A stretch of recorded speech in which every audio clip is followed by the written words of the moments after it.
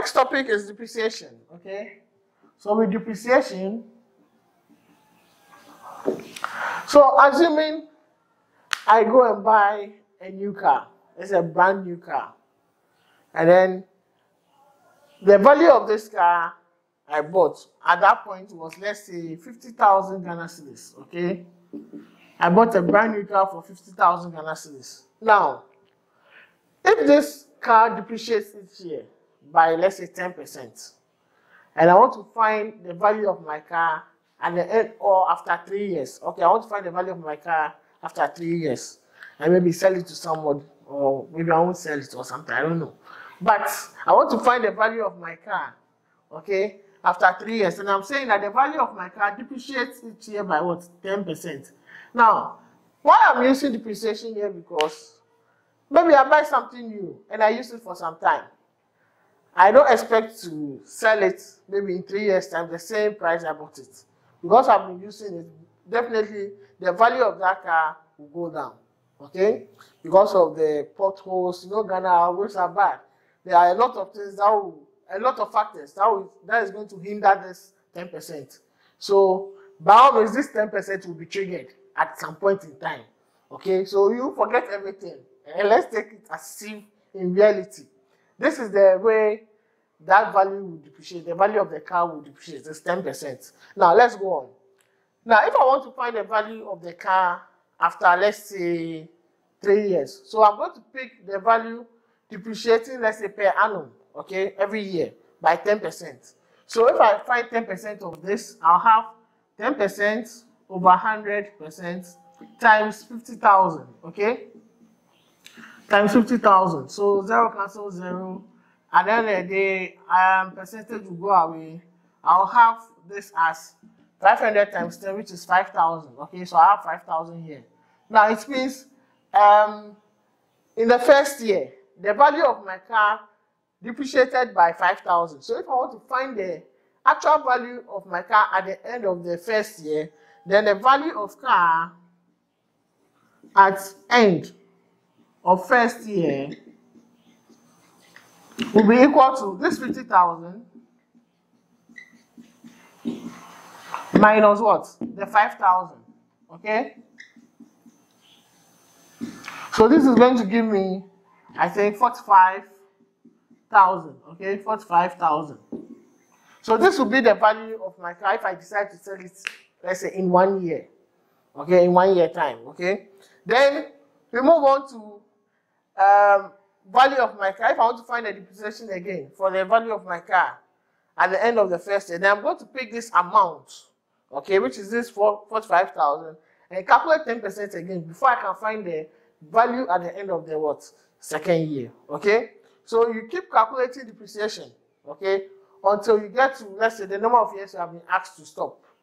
Okay, now assuming that sometimes the percentage changes, they'll tell you the value of a car depreciates each year by, let's say, 10%, the following year by 5%, the following year by 2%, and so on and so forth.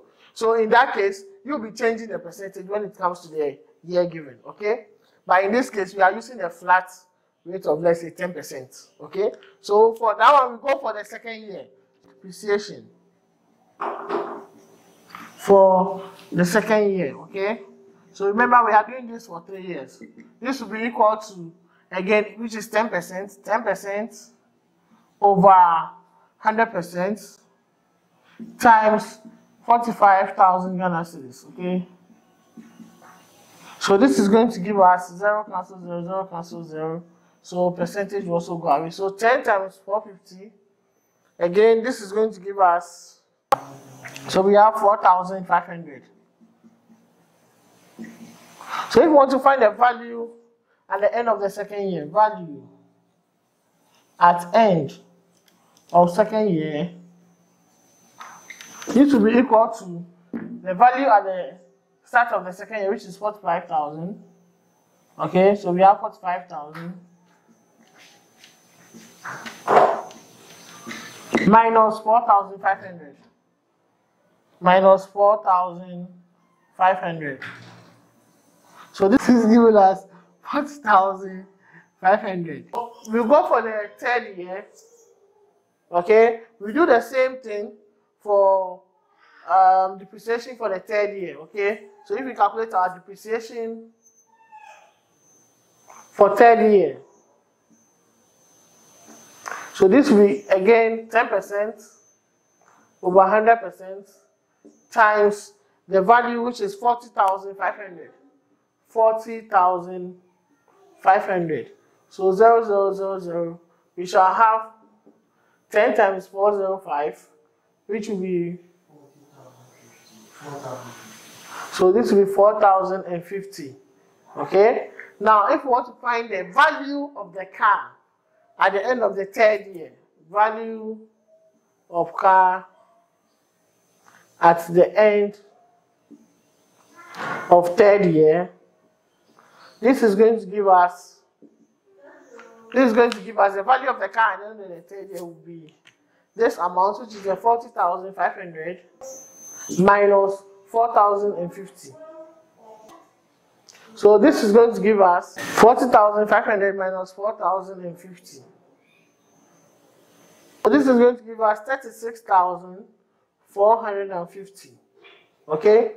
So if in case Mr. Swab buys a new car for 50,000, and in that scenario we are told the value of that car, or whether it's a fridge, a freezer, or anything, a generator, and we are told that the value of that generator or car depreciates each year by 10%.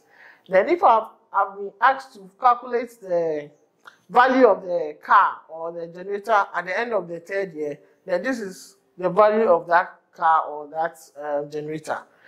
So if I intend to sell it, I can sell it at this amount, okay?